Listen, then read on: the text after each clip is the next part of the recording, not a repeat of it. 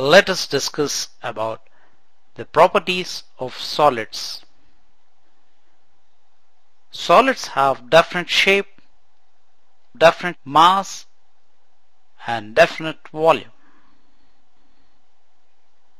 For example, a solid eye shown has a cubical shape with dimensions length, breadth, and height. That is, ice cube has a specific volume.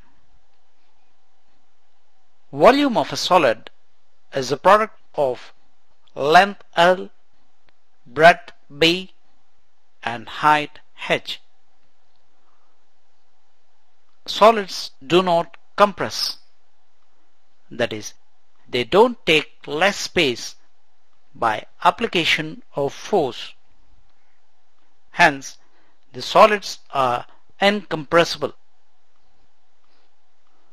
Solids are rigid substances as they do not twist, stretch, or bend.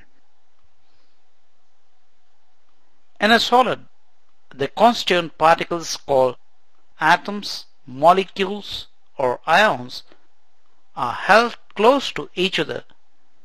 That is, they have short intermolecular distances. Hence, in a solid, atoms are held by strong intermolecular forces of attractions. In solids, the constituent particles vibrate about their mean positions. Finally, solids have high melting points and boiling points.